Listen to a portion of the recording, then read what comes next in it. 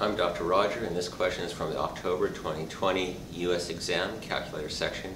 College Board gives us a frequency table and asks us for the median from that frequency table.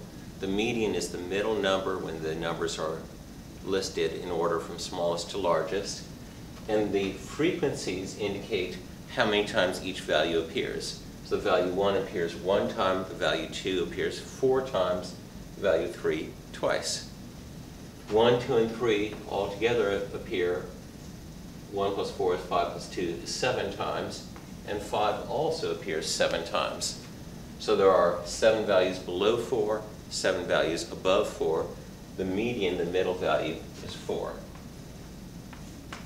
It's important to be comfortable with frequency tables because College Board often asks you statistics questions based on a frequency table.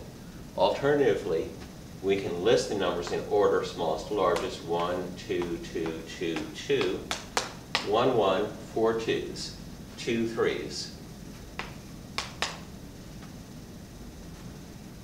3 4s, and then 7 5s.